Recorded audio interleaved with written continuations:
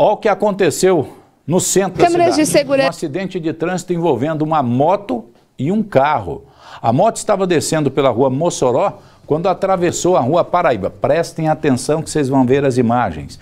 Tem sinalização no local. Tem sinalização. Quando tem pare, pare é para parar. O nome está dizendo, né? Pare, pare. Infelizmente, alguém atravessou a via preferencial. Resultado disso, motociclista encaminhado para o hospital. Câmeras de segurança flagraram o momento exato em que a colisão entre um carro e uma moto foi registrada na rua Paraíba com a Mossoró. Cardoso, foi bem no cruzamento em que essa colisão aconteceu. Isso, um cruzamento, inclusive sinalizado tanto vertical quanto horizontalmente, porém a falta de atenção aí de um dos condutores acabou ocasionando essa colisão.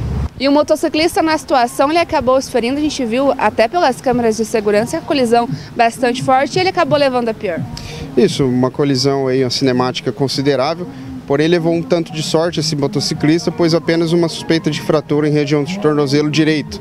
A vítima deambulou pelo local, conseguiu aí os movimentos normais do membro, porém forte algia, principalmente a palpação. Vai ser encaminhada agora até a UPA do Jardim Sabará, onde vai passar por avaliação ortopédica. A condutora do carro teve algum ferimento? Negativo, é um veículo já bastante moderno, tem todo o equipamento de segurança aí. Ela também, tanto ela quanto a passageira estavam de cinto de segurança, apenas o susto, estavam protegidos aí pela cápsula do veículo e de praxe aí somente o motociclista acabou se ferindo. Ela permaneceu aqui no local? Sim, permaneceu no local. Demos as devidas orientações com relação ao trânsito. Ela vai aguardar a Polícia de Trânsito confeccionar o boletim de ocorrência. Soldado Cardoso, agora esse tempo chuvoso, cabe mais atenção no trânsito.